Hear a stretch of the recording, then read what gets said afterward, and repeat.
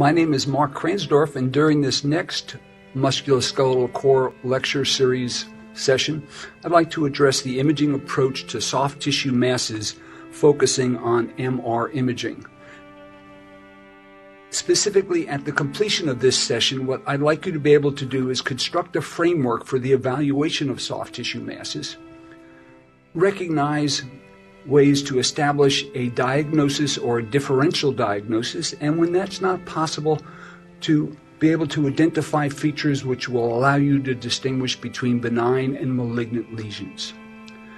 And for this session, I'll use the term masses for true tumors and tumor-like lesions that may present as soft tissue masses. And the way I'd like to do this is by start with a few introductory comments, then talk about a general approach, how we make a diagnosis, the distinction of benign versus malignant, and how we can use MR imaging and information that we have on our evaluation of lesions to come up with a reasonable and meaningful differential diagnosis. So let's begin. When we look at the overall incidence of cancer in the United States, and we take a look at soft tissue tumors, true soft tissue malignancies, they really pale in numbers as comparison to lung, breast, or colorectal carcinoma. But when you consider that there are at least estimated to be 100 benign lesions that present as a soft tissue mass for every one malignancy, and we look at that number, then all of a sudden it really becomes something that we see on MR imaging not infrequently at all, and it is something that we have to be familiar with. So, although true sarcomas are relatively uncommon, soft tissue masses are certainly not, and as radiologists we must be able to evaluate these effectively. Now, as a general approach to soft tissue tumors, we really need to think of our exam objectives. And certainly what we want to do is make a diagnosis, be able to obtain enough imaging information to adequately stage the lesion, and by that I certainly mean the local staging to determine its extent, as well as get enough information so that we can plan an accurate biopsy and have the surgeon have enough information to plan surgery. Our evaluation starts by obtaining a complete history, and this is really incredibly important and something that we have to remember. This means going through the medical record, and certainly when that's not available, and even today if I have a patient from an outside institution that comes in with no history, I will make sure that I am there to talk to the patient, or that someone is, to make sure that we get an appropriate history, because we base our protocoling of the exam based on the information we get during this initial evaluation. Certainly, if there's no physical exam in which someone has examined the mass, I'll do it myself. And then I always like to evaluate and review the radiographs, or if an ultrasound was done prior to the MR imaging, those images as well. And they're all part and should be part of your routine evaluation prior to MR imaging. As radiologists, we're often told to take cases as unknowns, and we'd look at this and we'd say, yes, I certainly see the ribs with some scalloping. I see the multiple lobulated pleural-based masses, and I'd be very pleased with myself to make the diagnosis of neurofibromatosis. And here, shown at the autopsy imaging, we can see these neurofibromas running along the inferior margins of the ribs. But certainly, patients often are very much aware of their process that they have or the diseases that they have, and they'll be only too willing to tell you about them if you take the time to ask. So it is something that's very important prior to your doing an MR study. Just a nice example of neurofibromatosis. Well, what are some of the questions I like to ask? I like to find out if there is a history of a previous lesion or any interesting or important previous medical history the patient might have. Has there been radiation therapy or surgery? Has there been previous trauma? Are they on anticoagulants? Importantly, how was the mass discovered? Is this a slowly growing or slowly enlarging painless mass, which is very typical of a soft tissue sarcoma? Certainly when they're large, they can be painful, although that more often suggests an inflammatory process. Also, has there been a change in size? Again, slow interval growth is typical of a sarcoma, When we see a lesion that becomes larger with exercise, perhaps we can think of a vascular lesion or hemangioma. But it is important to get as much history as you can prior to the MR imaging. This is a case where history was incredibly important. This patient came in for evaluation of a painful mass in the popliteal fossa. The mass had become painful while he was flying back from New Zealand to the United States on a business trip. And when you spoke to the patient, he said when he was 15 years old, his family physician had told him he had a hemangioma behind the knee, that it was nothing to worry about and he should leave it alone. And interestingly, this was exactly where the mass was, and that had now become painful. Certainly looking at it, you can see a complex mass on fluid-sensitive sequences with some area of fat and subacute blood within it, certainly consistent with that history of thrombosis in a large cavernous hemangioma, intramuscular in the posterior aspect of the knee. And again, post-contrast imaging nicely shows the thrombosed vessels within it, as well as the areas of enhancement around them, and again, subsequently proven at surgery to be a large vessel hemangioma with thrombosis. We'll talk a little bit about the distinction between benign and malignant, and here we can see this large mass within the thigh. It's big, it's deep, it's heterogeneous, certainly all the worrisome features of malignancy, but I show this case because the mass in and of itself is relatively non-specific. But as with history, radiographs can be incredibly important, because when we look at the radiograph in this patient, we see this cloud-like area of increased opacity in the medial aspect of the thigh, certainly typical of what we see with an osseous-producing tumor, allowing us to make a diagnosis with great confidence of an extraskeletal osteosarcoma, a lesion that we know has a very guarded prognosis, and this patient succumbed to metastatic disease approximately 6 months later. Again, just pointing the importance of the initial evaluation and processes such as radiographs in that evaluation. Now, as far as the technique, I think it's important to emphasize that one size does not fit all. You need to tailor the exam to the mass based on your evaluation of the radiographs and the history. And it is very important, and by doing that you can get optimum results. And there are a lot of features or factors that you can adjust as you go through to base this on. One of the most important is field of view.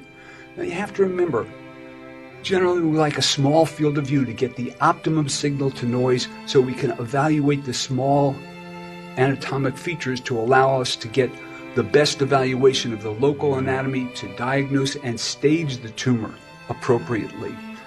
And this is variable depending upon the size of the mass.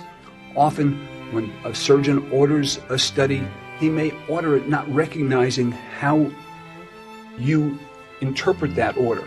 For example, here was a patient who had a lesion around his hip. He had an MR done. You can see the lesion behind the hip, but it's very difficult to evaluate it in relation to the local anatomy. This was ordered as a pelvis for a hip lesion, a patient presenting with hip pain, and because it was ordered as a pelvis, it was done at a pelvis. And remember, a pelvis is generally done at a large field of view. In this case, it was 37 centimeters. When we do a hip, we usually do it on a small field of view and compare the ability to look at the anatomic detail on a small field of view versus a large field of view. Remember, reducing the field of view in half will increase the spatial resolution, generally by about 4. And certainly nicely demonstrated here where we can see the iliocellus tendon, follow it down and follow it directly into the mass. And on corresponding T1 rated on the original image, very difficult to appreciate the relationship between the synovial line tendon and the mass.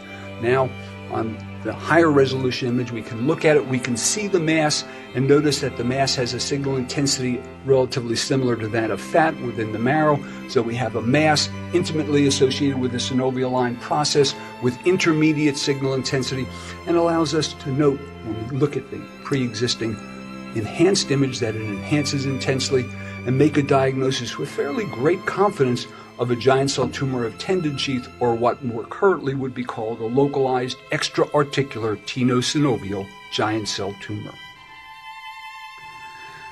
It is also important to get involved with the imaging as it is being done.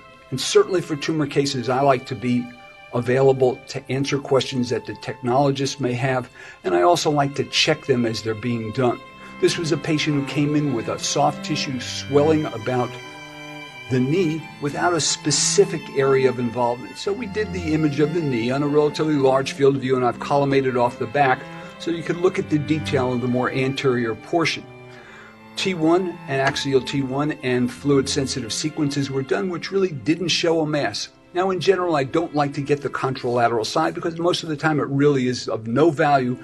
But when a patient comes in with a mass-like symptoms and I don't see a mass, I always like to get the contralateral side for comparison. And if you look at that in this case, you can see the overgrowth of adipose tissue, which was why the patient was presenting for evaluation. So by getting involved and looking at it as it's being done, now we have the study where we've really only done 3 sequences, but yet we've not only shortened the exam, not required to give contrast, and can make a definitive diagnosis of lipomatosis of the lower extremity as the source of the patient's presenting complaint, really doing our job and certainly making it easier for the patient and requiring less imaging time. Now, there are certain standard sequences that we like to use, and these are the ones that I typically will use. I like to get good anatomic imaging, typically with axial T1 and T2 weighted images, and I still like to use non-fat suppressed T2 weighted images, and we'll talk about that in a moment, as well as, of course, fat suppressed images and the best long axis imaging, either with a PD FAT-SAT or a STIR, depending upon the fat saturation as required. And here we have a patient with a lesion in the subcutaneous tissue of the ankle. I think you can see it very nicely on T1 weighted image and corresponding T2 weighted images. And you'll notice on the right of the screen the fat suppressed T2 weighted images. And I like to get T2 weighted images because I like to compare the signal intensity of the lesion on a strongly weighted T2 weighted images to things that I know, for example, the high signal intensity in fluid that we can see around the tendon sheaths or sometimes within the joint, and the intermediate signal intensity associated with fat that we can see in the marrow and the subcutaneous fat. And often when we just look at fat suppressed imaging, again noticing the fat, and we look at it on a fluid sensitive sequence with fat suppression, everything tends to be bright, artificially brightened. And here, by looking at it and comparing it to the intermediate signal on fat, noticing that this is even a little lower than that, that sends a message that this is probably more cellular, has a more fibrotic or more fibrotic morphology, more fibroblastic, and certainly let us include a myxo-inflammatory fibroblastic sarcoma in the diagnosis or in the differential because of its subcutaneous extremity position, and knowing that that's one of the lesions that can occur, although a rare tumor, in this location based on its signal intensities and anatomic location. In addition to our standard sequences, there are some special sequences that can be used quite commonly. Ones that we use most frequently are gradient images, which are really very nice to pick up hemosiderin or evidence of previous hemorrhage, as well as fat-suppressed T1 weighted images. We certainly use gradient very frequently. This is a patient who came in with had a mass-like area around the ankle. You can see on even conventional T2 weighted images without fat suppression the loss of signal on T2 weighted sequences indicative of magnetic susceptibility from the hemosiderin, nicely shown. And of course, on gradient imaging, there was really extensive blooming, again confirming the presence of hemosiderin in this patient with pigmented villonodular synovitis, now which would be, of course, diffuse intra-articular tenosynovial giant cell tumor. And again, the gradient echo sequence. I also like for tumor patients to have fat-suppressed T1 weighted images. Now, we can generally see subacute blood fairly nicely on T1 weighted images, but certainly we see it to better advantage on post or on fat suppressed T1 weighted images, as demonstrated in this case. And the other thing I like about the fat suppressed T1 weighted images, that if you do give contrast, you can actually subtract the pre-gadolinium fat suppressed T1 from the post contrast image and in doing getting the full idea of exactly what is truly enhancing. And certainly if you're planning a biopsy, this allows you to target your biopsy to the enhancing viable portions of the tumor rather than the necrotic areas, which really becomes very important in getting appropriate tissue for diagnosis. Contrast can be very useful, as shown in that previous case. And again, just to emphasize it, here we can see a high-grade undifferentiated pleomorphic sarcoma. And you might say, well, where is the best place to biopsy? Should it be the high signal intensity area, the more intermediate signal intensity area? Certainly can be difficult to say, but there's no question once you give contrast as to where you should target for your biopsy, as nicely demonstrated in this case as well. And just another example showing how the contrast-enhanced imaging really does reflect the vascularity of the tumor in this solitary fibrous tumor of the lower extremity. Now, we won't talk about the quantitative techniques because they're generally often in special circumstances, but there certainly are a whole number of additional quantitative techniques that we can use to both measure and quantify various features that may allow us or help us to make specific diagnoses. And we'll save that for a different session. So, our approach, what I can say is know the objectives of your exam, review the radiographs, monitor the study, and gadolinium can be extremely helpful, particularly in biopsy planning and surgical planning. Okay. Now, as far as diagnosis, there's a whole host of diagnoses that have been described in the literature, whether they be vascular lesions, various bone and cartilage lesions, many of the fibrous, certainly almost all of the lipomatous and peripheral nerve type tumors, as well as the synovial and many tumor-like lesions. And generally speaking, we make our diagnosis based on a number of features. That includes the signal intensity of the lesion, its pattern of growth. More recently, its location has become very important, as have certain specific signs and findings. So just by way of example, we have this patient who comes in with a paraspinal mass, and we can see this lobulated mass in the paraspinal area with a signal intensity which is identical to that of the subcutaneous fat, and certainly it was that way on all pulse sequences, and we can make the diagnosis of a lipoma based on the signal intensity. And here, an intramuscular lipoma, again with the signal intensity of the lesion mirroring that of fat on all pulse sequences. Here, another patient, this one who is being done with a surface coil, and we can see what looks like somewhat dirty fat, but notice again the same distance from the coil, the exact same signal intensity, and this an intramuscular lipoma based on its signal intensity, intramuscular on its location, which was confirmed at surgery. Another patient with fat within the lesion, which of course now this is only a small percentage of the lesion in this large, otherwise fairly non-specific mass, seeing the fat being intermediate on a non-fat suppressed T2 weighted image, allowing us to make the diagnosis of a liposarcoma. And of course, myxoid liposarcoma being the most common, representing about 75% of those seen within the extremity and demonstrated here. Now here another patient with a mass, and if you'll notice, high signal intensity which sort of infiltrates the soft tissue. There's some fat in it in this very lace-like pattern, and this pattern of growth in this position, or this pattern of fat within it, is highly characteristic of vascular tumors, in this case an intramuscular hemangioma, which infiltrates the muscle as it extends. And of course, those of you who are very observant will notice some signal voids, in this case secondary to the phleboliths which were identified on radiograph. Location is very important, and we often look just like with bone tumors, where we can talk about which bone it's in and where it is in the bone, whether it's in the shaft, the metadiaphysis, the metaphysis, or the epiphysis. We can use that in the evaluation of soft tissue masses as to where it is in the body and where in the anatomy, what compartment it's in, whether it's in the muscle, between the muscle, in the subcutaneous tissues, or in and around joints.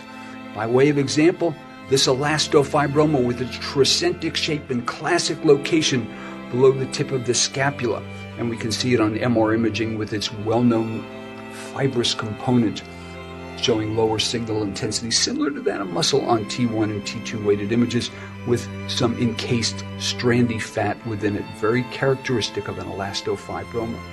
And you might look at this and say, well, geez, this is just a non-specific mass.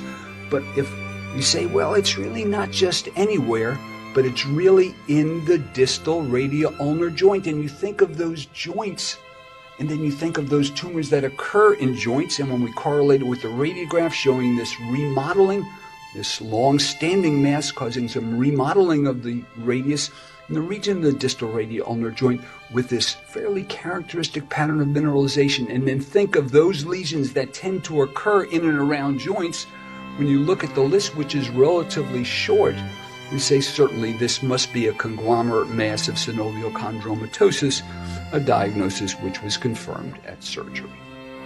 And finally, there are a few associated findings such as edema that we can see very nicely, or inflammatory change around this particular lesion. You can see it in this poorly defined abnormal signal surrounding it, extending into the soft tissues with this more mineralized area centrally within it corresponding to the mineralization, and this ossification more mature peripherally seen on radiograph, highly characteristic of intermediate phase myositis ossificans. So, we used to say we can make a diagnosis in about a third or quarter to a third of cases, and those were based on old studies, often without any correlation radiographically, and I think most today would agree that we can make the diagnosis in the majority, and sometimes a very significant number of cases, based on an evaluation of the history, the radiographs, and the MR imaging. Now, when we can't do that, how can we separate benign from malignant? Well, we can make some generalizations. In general, malignant lesions are larger, deeper, more heterogeneous, and grow like a mass. And think about that hemangioma we saw in comparison to this sarcoma, which grows centripetally, compressing the normal tissue around it. And this is the classic growth pattern with a sarcoma, and they're often very well defined, compressing that tissue around it. Now, you may look at this and say, I don't know what that is, but no self-respecting sarcoma would grow like that, and you'd be absolutely correct. It's there, it goes behind the hip. I mean, it goes everywhere, certainly in this patient with a lymphangioma of the pelvis. We can say that malignancy is predicted with the highest sensitivity when a lesion has a high signal intensity on T2, a diameter larger than 33 millimeters, and is inhomogeneous on T1. And it can be predicted with the highest specificity when we have necrosis, bone or neurovascular involvement, and a mean diameter of more than 66 millimeters. This is a typical malignancy. It's big, it's deep, it's heterogeneous, in this case on both T1 and T2, and this is evil till proven otherwise. Okay. Now, what do you do about cases like this? Well, this is tough. This was a 9-year-old. He came in, his parents noted that he had this little mass in his forearm and had been there for about 5 months of observation. It started out like a small chickpea size and grew to the size of a walnut, but it didn't hurt, but it was growing. And they were very right to bring it in. Radiographs were negative, but when I have a case like this, I say it's an indeterminate as far as benign versus malignant, although the deep location in the history of a slowly growing painless mass is very suspect for malignancy, and this was a synovial sarcoma in the forearm of this 9-year-old. And here another patient with a synovial sarcoma, this which had been observed for 3 years prior to medical attention, showing a more typical appearance of synovial sarcoma with this large hemorrhagic mass. So, in general, big, deep, and heterogeneous are all bad signs, and of course the most specific for malignancy is necrosis or bone or neurovascular involvement. So how can we do differentials just like we would for osseous tumors when we evaluate with soft tissue tumors? Well, when MR is nonspecific, it's useful to give a differential based on the tumor prevalence in the population, the patient's age, and the lesion location. So if I showed you this case in a 16-year-old and said he came in with a mass that was painless and now it's starting to hurt, we can see it growing into bone, so we automatically know that's highly specific for malignancies. Well, where do we go from here? And certainly here at the surgical assessment, you can see the mass and the intraosseous extension, which beautifully correlates. How do we come up with a differential? Well, common things are common. When you hear athletes, think of horses, not zebras, and certainly not unicorns. And so you go to the literature. And we know that more than 70% of malignant tumors fall into 8 diagnoses, and more than 2/3 of benign tumors fall into 8 diagnoses. And so if we look at the literature and look at a 16-year-old and look at the foot and ankle at the most common lesions, this is what we see. And so what I like to do is, if I'm not sure what it is, I look at the literature and say, okay, well, let's go through the list. The most common lesion would be a synovial sarcoma. Is that good in this case? And I say, well, yeah, it is. They tend to be deep. They tend to invade bone, as does MFH. Those are the 2 most common lesions that would invade bone. Yeah, that's a good thought. Is it calcified? That would be helpful in the radiograph. No, it wasn't, but that's still statistically my first choice. How about clear cell sarcoma? Well, they tend to be more on the aponeuroses than they do in the deep soft tissue. So I don't like that as much. And their signal intensity is different and their imaging appearance different, so not so much. And then I'd go through each of these and see if they fit in. And when that's done, I'd come up and put them in my order of likelihood. And certainly synovial sarcoma would have to be my first choice. And if I said that in this case, I would be absolutely right. So differential diagnosis you can do, and again, based on statistics. That is, patient age, tumor prevalence, and lesion location.